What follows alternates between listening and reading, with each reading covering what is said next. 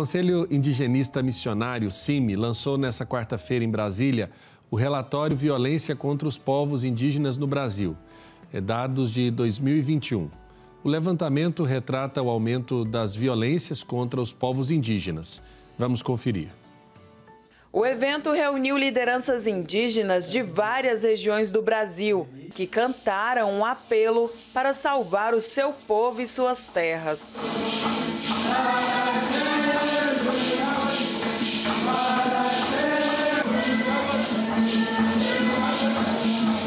O aumento da violência e a violação dos direitos contra os povos indígenas foi o destaque da edição anual do relatório. Segundo os dados, foram registrados mais de 300 casos de invasões de terras para exploração ilegal em pelo menos 226 áreas indígenas de 22 estados do país, um aumento considerável em relação a outros anos. Nós temos uma curva crescente de 2018 para cá. 2018 você tem um aumento grande porque já era campanha eleitoral e o candidato falava que não ia mais demarcar terra indígena, que as terras estariam liberadas para produção, para produtividade e tal. Do 18, então, já aumenta. No 19 aumenta mais, no 20 mais e no 21 mais ainda.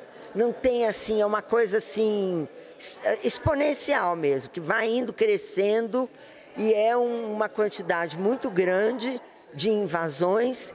E um detalhe que eu achei assim terrível e muito triste é que essas invasões são feitas cada vez mais com uma violência maior. Sabe, destruindo mais, matando, derrubando, botando fogo, sem respeito nenhum por famílias inteiras. A falta de demarcação de terras indígenas por parte do governo federal contribuiu para esse aumento. Na terra dos Yanomamis, por exemplo, estima a presença de 20 mil garimpeiros.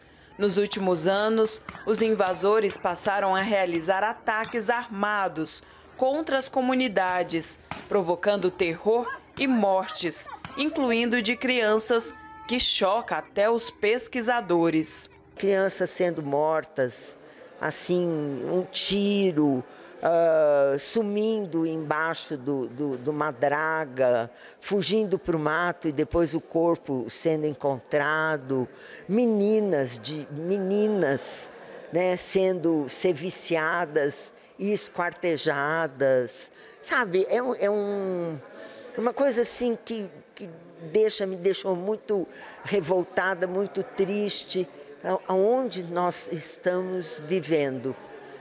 Que gente é essa que faz isso com os povos indígenas? O CIMI teve acesso a dados da Secretaria Especial de Saúde Indígena por meio da Lei de Acesso à Informação. Apesar dos dados estarem defasados, revelam a ocorrência de 744 mortes de crianças indígenas entre 0 e 5 anos de idade somente em 2021. Os estados com maior quantidade de mortes nessa faixa etária foram Amazonas, Roraima e Mato Grosso. Mas o que dá para observar é que esse índice se manteve alto nos últimos anos. Em 2019, foram 825 mortes. Em 2020, 776. O relatório traz ainda informações sobre mortes por Covid-19 que ultrapassaram 800, situação dos povos isolados e a falta de política indigenista. Ele tem uma importância muito grande para os povos indígenas, para a sociedade, para o próprio governo, que pode ver a partir desses dados formas de rever a sua atuação e o oferecimento de políticas públicas e da política indigenista oficial com relação aos povos indígenas. Portanto, é um serviço que a gente presta e que a gente vê possibilidades de que, a partir daí, a sociedade e o governo mude seu trato para com os povos indígenas. A violência, ela não pode se dar com nenhum povo, com nenhum cidadão, e isso é bastante retratado nos artigos, nos capítulos e nos dados que são apresentados para a sociedade.